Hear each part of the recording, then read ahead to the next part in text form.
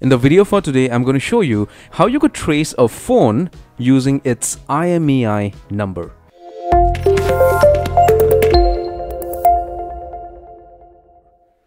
Hello my friend, my name is Kenneth Brown. Welcome to channel CygnaTech, and how are we doing today? I hope fantastic. Well, if you are not doing fantastic and you are watching my video for today, I absolutely understand the fact that you may have lost your phone or misplaced it, and you are trying to trace your phone using the IMEI number. Don't you worry. Stick with me till the end. I promise you, you are definitely going to go away with a big smile on your face. And if you are around here for the first time, I suggest you subscribe to my channel, smash that bell notification icon, and always share my content after you watch my videos, because I make simple and easy videos for you to understand related to the technology niche. And all these videos are super interesting and can help you in some way or the other. So let me dive straight in. In order for you to trace a phone using its IMEI number, I am very much sure you have already done your research on Google or Bing or wherever, and only then you have come to my video for today.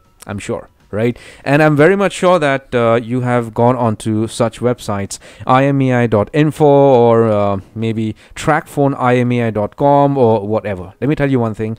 Tracing a phone using its IMEI number on Google Maps, it's actually not possible.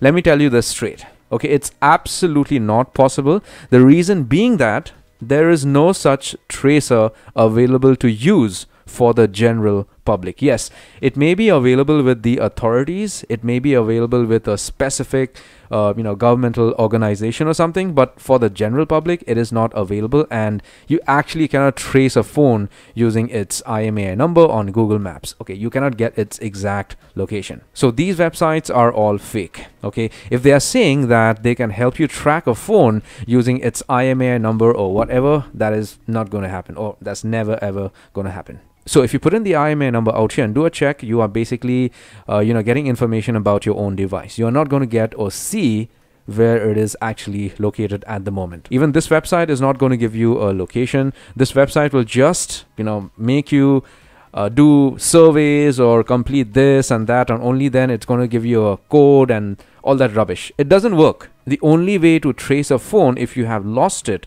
using its IMEI number or the phone number or the actual device is to look for it on Google Maps. And how you could do that is something I have already made a video on. Okay, but just for the sake of this video, I will be showing you how you could actually pull out your IMEI number if you need it, and then you could file in a complaint with the authorities if you have misplaced your phone or something. Okay, and you could actually report it to get a duplicate SIM card or whatever. All right, now if you want to get the IMEI number for a lost phone, specifically an Android device, what you could do is get to google.com and type in Google dashboard and hit the enter button of your laptop keyboard or whatever, smartphone keyboard or whatever. Okay, now once you are on this page, select the first option, Google dashboard. All right, once you select the first option, you get to the Google dashboard for your Google account. Now this is going to be the account for the email which is on your lost phone or your misplaced phone. Okay, and on your existing computer system, like you have to log in using that same email. Okay, so let me change my email. If I change it to the email which is on my phone, I could actually see or locate my phone wherever it is in the world. It doesn't matter. Okay, so once you select the email that you have used to log in on that misplaced device, you scroll down a bit and you see here other Google services, Android backups. Okay, click on this option, Android backups, and once you do that, it would direct you to Google Find My Device. Okay, so this is one of my phones, Huawei Nova 3E, and yes, you could see here that it has been located to this area. So my phone is located. It is actually not lost, but I'm just showing you as an example.